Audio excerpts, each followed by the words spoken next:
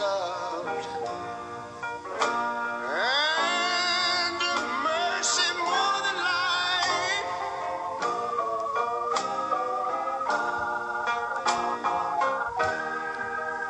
America, America, make God thy gold refine, till all success be nobleness, and every gain divine. And you know, when I was in school, we used to sing it something like this. Listen here. Oh, You remember that in school? Spacious skies,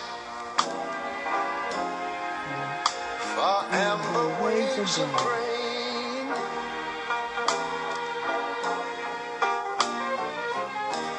far purple mountain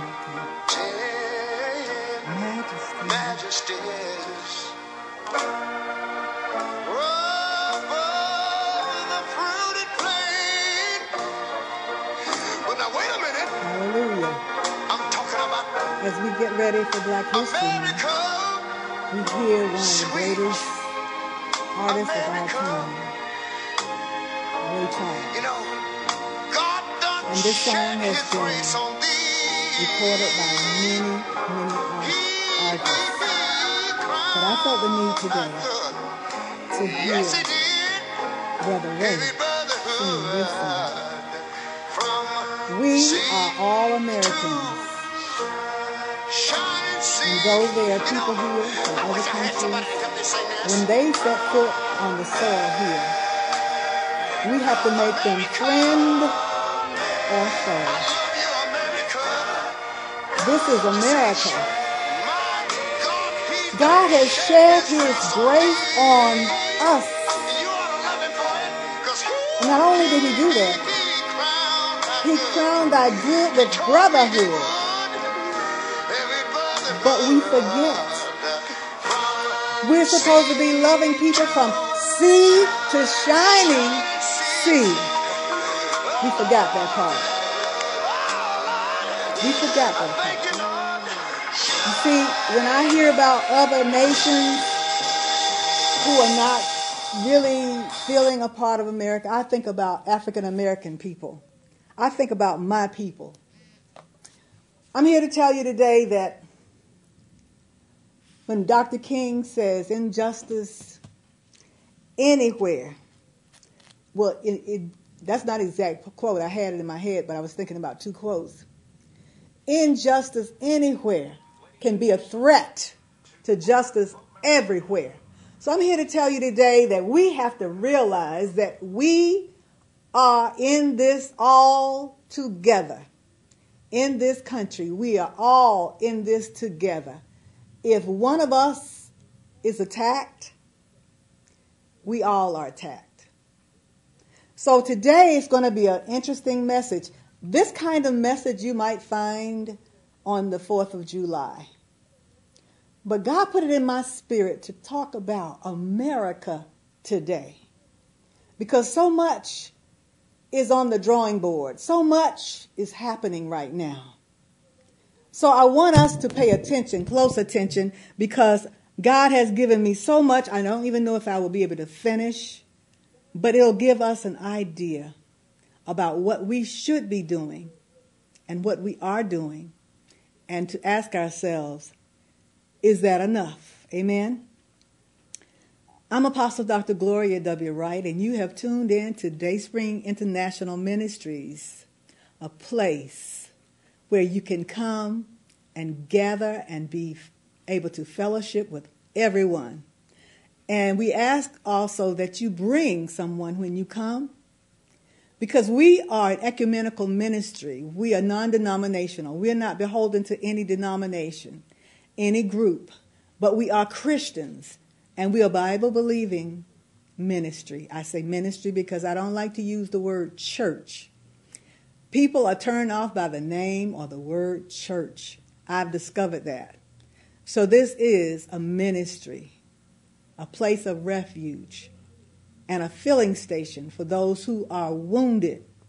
But not just for those who are wounded, but for those who feel like they need to get away and to share with other ministries.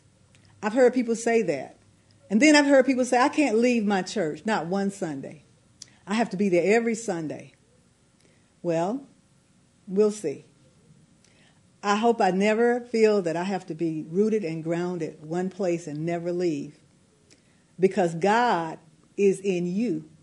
God is in me. Amen. I want us today to remember this ministry in prayer. We are here at 3105 Washington Road here at East Point, Georgia. And we want you to look on our Facebook page, DaySpring International Ministries, or under Gloria W. Wright, the apostle and the CEO and founder of this ministry, and see the things that we're doing. And also here at WAIN TV studio, the message is recorded every Sunday. And we put it on our Facebook page. We'd like for you to share those messages with other people. I share them with people even in Africa, all over the world. We are to go and take the gospel of Jesus Christ. That's what we've been assigned to do. Let us go now and look at the word today. I invite your attention to Ephesians 4. Ephesians 4. We'd like to read verses 4, 5, and 6 for your hearing. And we'll be in the King James Version today. Amen. Ephesians 4, verses 4 through 6. And it reads on this wise: There is one body and one spirit, even as ye are called in one hope of your calling, one Lord, one faith, one baptism, one God and Father of all, who is above all, and through all, and in you all. Amen. I found that those verses to be very penetrating and really speak volumes about what is going on today in the United States and all over the world. We know that everyone is not a Christian, but I just don't believe that you shouldn't be Christ-like. Whether you are Buddhist, Muslim, whatever you are, you should be Christ-like, because every religion knows about Christ, Jesus the Christ. Some see him as a prophet and not as our Lord and Savior, but that's okay.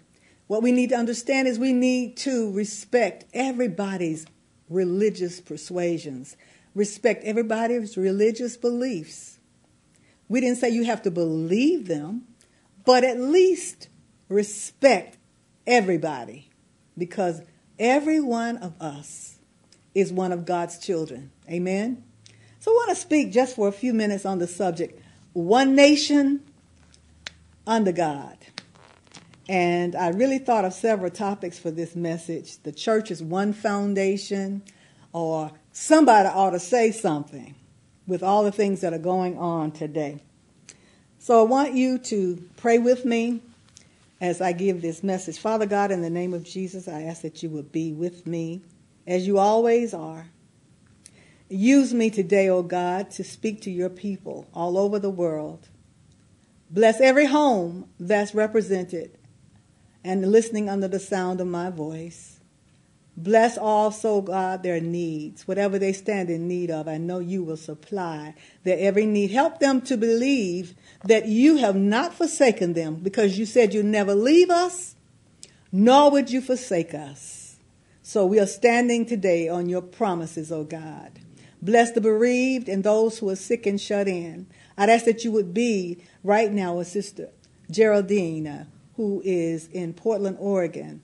Be with Minister Alonzo Wilson and Minister Anderson, so many who are away from us today. Bless them, oh God, in a special way, because we need everyone in this ministry to do those things God has assigned our hands to do. And, oh God, don't forget about little old me. Bless me, oh God, that I can persevere, that I can continue to stand.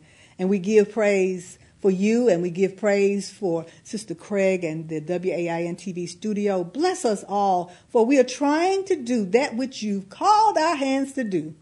And we want you to know out there that if you're praying for us, there's nothing we cannot accomplish together. We ask this prayer in Jesus' mighty name. And everybody said amen, amen, and amen. Now this message, it's going to be a little bit difficult to stay in one particular area because I really want it to be somebody ought to say something. I wanted it to be the church is one foundation. And so you'll see that from the scripture lesson, Ephesians 4:4-6, one nation under God encompasses all of this.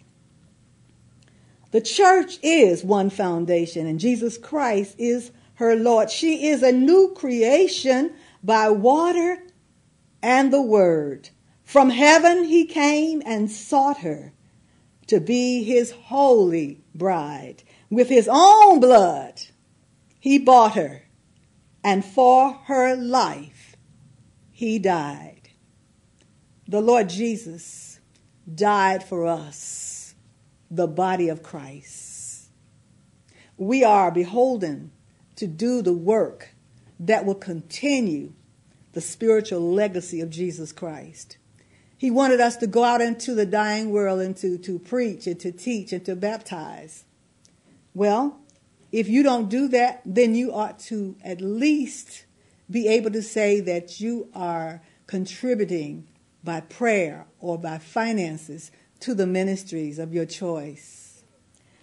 I want you to know that when we think about the United States, we think about the fact that we are supposed to be united. And over the years, we have been the most affluent nation in the world, the free world. We at the top of all throughout every continent. We led people. And what I'm afraid of is we may end up following people. God has made us a nation that will lead, that will help others. And so it is, we are being tested right now. We've been challenged right now. Even though we know that we have the United States of America, we believe after this last election, maybe we were not as united as we thought, because we seem to be divided right up the middle, the blue states and the red states. But how many know that if anybody attacks us, we may become lavender, because we won't be red, we won't be blue. We are all in this together. So the songwriter says, America, America, God shed his grace on thee and crown thy good with brotherhood from sea to shining sea. Now, Ray Charles sang this particular patriotic song. It is a beautiful song. And it is sung at many of the Olympics and all kinds of competitions, because it's supposed to bespeak who we are. We want you to understand something today. In the scripture, Paul says that Christ is the head of the church, Ephesians 5:23, his body of which he is the Savior. We, the body of Christ, must act and not react in times of trouble. Act, not react in times of trouble. That means we need to all be in prayer, praying for peace, praying for unity. The famous hymn of millions in Christian churches is the song One Foundation. It was written, the church's One Foundation was written by Samuel J. Stone. The church was called out to serve the children of God. We in this country, we are supposed to be a beacon of light and a beacon of hope. That's how I see it. So what I'm going to tell us today is, we need to understand that during the 1800s, France gave us what we know as the Statue of Liberty. I did my research about this when I saw how much people want to come to this country and how just in the last 24 hours people were halted at the airports, couldn't come in because of what happened through the president's signatures. But I'm here to tell you that those are God's people, and we cannot neglect God's people.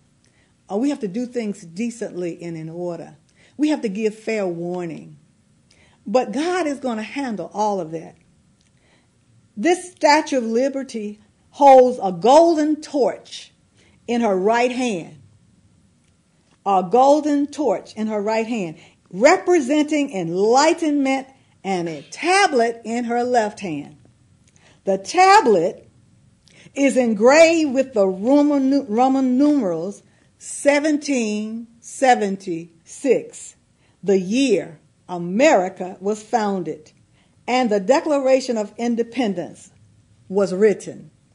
If you look at that Statue of Liberty, it has a 7-pointed crown on her head, and the 7-pointed crown represents the continents of the world.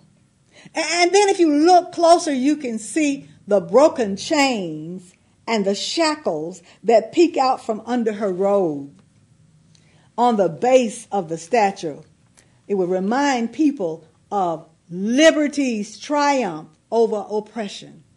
We in this country, we don't believe in oppressing people.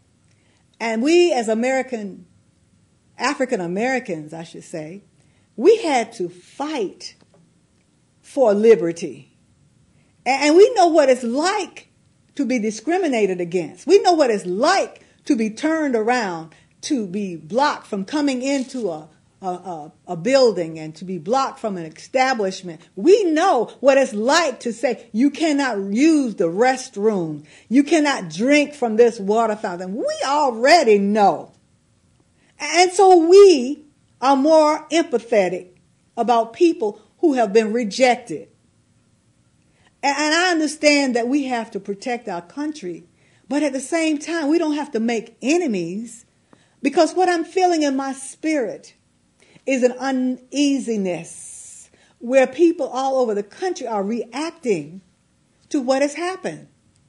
And so when you say that you are going to have problems with Mexico, who is next door, and you're going to not really have any real commitment to Canada, who is above us and next door, and then we have all over the world people who have been depending on us, they're falling out with us.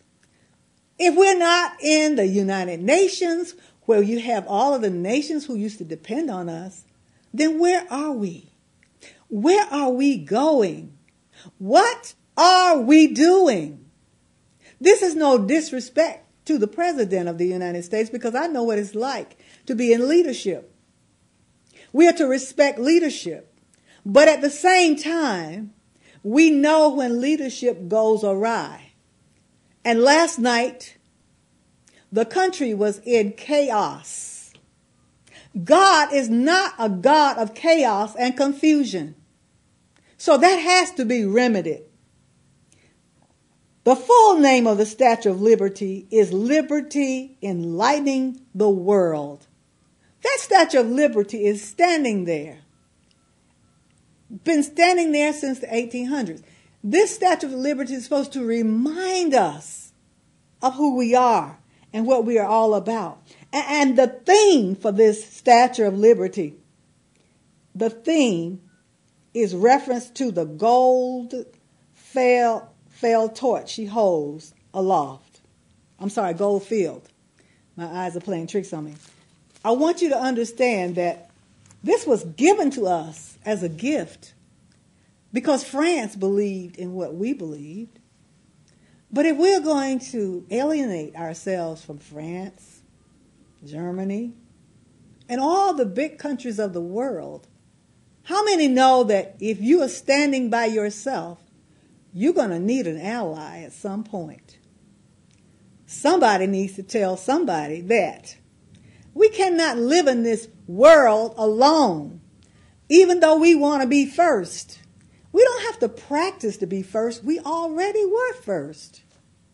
But when we find ourselves being in trouble with other nations, and the other nations begin to say, I don't feel comfortable coming to America anymore, we've got a problem. Because this was supposed to be the place where everybody would love to come. We have to do something, people, and that is we need to be in prayer. We need to be in prayer. I'm reminded of a poem that is read often when people speak around the country. It was written by Martin Niemöller. I believe that's how you pronounce his name. And his poem opened my eyes to some things. His poem reads on this wise. He said, they came for the socialist, a prominent Protestant pastor who wrote about how they came. So I'm going to read how they came as he read it in his poem, or as he wrote it in his poem. He says, first they came for the socialist, and I did not speak out because I was not a socialist. Then they came for the trade unionists, and I did not speak out because I was not a trade, unionist. Then they came for the Jews, and I did not speak out because I was not a Jew. But then they came for me, and there was no one left to speak for me. Let me just say this. That reminded me of the position we seem to be going in. If we don't speak out for people who are less fortunate, if we don't speak up for those who are hungry, who are hurting, who are refugees, if we don't speak out for those people whose rights have been denied, then we, especially African Americans, we cannot have the memory that we had when we were having a problem. You see, in the civil rights movement, there were Jewish pastors. There were people who came from all over the world to help us. Many people don't know that. There were many demonstrators who were out there marching with Dr. King who came from all over the world. I'm not saying they all came with the right attitude, but they came and they put their lives in jeopardy. And there were some who were killed on our behalf. Let me just say this. When I talk about America the Beautiful, when I talk about the fact that there were people who were going through a problem back during the Nazi days and nobody spoke up for them, today we are seeing that there are people who still want to come to this country. And yet we're saying by lists, those who are from certain countries will not be able to come in. I say, look at the passports and see who has been in trouble and don't let those people in. That's just like saying African Americans have done a whole lot of wrong. They've been in trouble, so we're not going to give them their rights anymore. Come on now. That we can't do. We cannot do human beings that way. God has put us here for a plan and for a purpose. We're supposed to be his eyes, his hands, his feet. I know his hands would not sign certain legislations. And then I question sometimes, and I'm still showing respect, I question sometimes those who are sitting in legislation, those who are sitting in Congress, those who are the senators. If you know that something's not right, just don't go along just to get along. I'm here to tell you that If you don't believe something, then why would you vote for that something? I am amazed at how things are going right now. Somebody ought to say something. Somebody ought to stand up and say, I'm not voting for this or I'm not voting for that because I don't believe in it. And not sit there like a knot on a log and say ditto, ditto to things that people are saying to them. Now, I'm not a rebel rouser, but I believe in speaking out against things that are wrong.